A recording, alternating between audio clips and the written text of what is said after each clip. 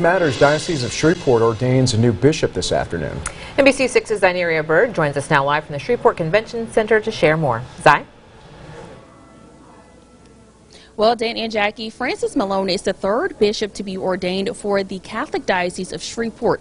Now, Malone is a bishop coming from the Diocese of Little Rock and as a pastor of Christ the King Church in Little Rock, Arkansas.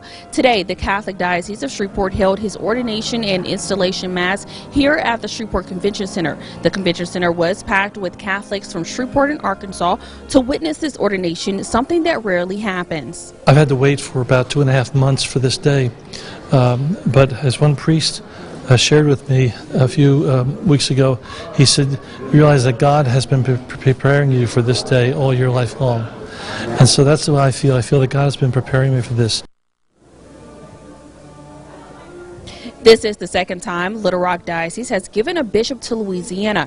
The first time it happened was back in 1973 when Bishop Lawrence Graves came to the then Alexandria Shreveport. Graves was a native of Texarkana, Arkansas, and Bishop Malone is the third Catholic bishop for Shreveport, coming after Bishop Michael Duca, who is now ahead of the Diocese of Baton Rouge, Louisiana. Back to you.